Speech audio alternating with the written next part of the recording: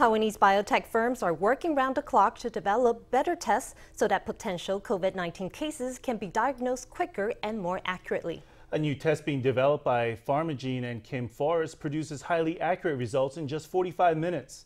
And it can test simultaneously for all the different strains of the virus that have evolved around the world. It also is remarkably sensitive to even the tiniest traces of viral infection. But that's just one product under development as numerous Taiwanese companies develop tests with different advantages. The lab staff extracts the viral RNA from the throat swab and adds it to the test tray. 两条线的话可以看出来它的讯号阶是有反应的。 A real-time RT-PCR machine uses temperature manipulation and fluorescent dyes to show scientists whether the RNA of the virus is present. This test is so sensitive it can give an accurate positive result even when only 5 or 10 COVID-19 virus particles are present. 眼前看到的即时荧光 PCR 检测设备。 This RT-PCR machine can test 92 patient samples in just 45 minutes. Two major Taiwanese biotech firms have worked together to develop the test. With an accuracy of over 95%, it's applied for certification from Taiwan's FDA as well as US and European regulatory bodies.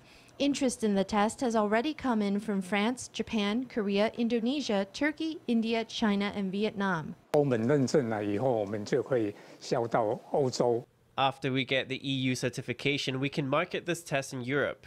The US is no problem. We will also market it in the Middle East. Taiwan is currently relying on nucleic acid tests, which extract RNA and then carry out RNA sequencing.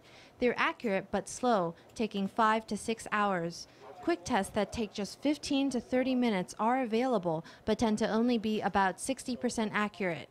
The RT-PCR test is over 95% accurate and done within an hour. 看这个两个基因，一个是 It looks at two genes. One is RDRP, the other is gene N. It reduces the time spent on the test. Pharmigene and Kim Forest are not the only Taiwanese firms hoping to develop a quick, reliable test. Panion and BF Biomed, Untitled Chapter, and Eargenics have banded together to develop a quick test that doesn't even need any specialized machines. It just uses a simple oral swab. Meanwhile, the nucleic acid test developed by Medigen Vaccine Biologics has already got EU regulators' approval. Taiwan's medical exports look set to loom large in the global response to the pandemic.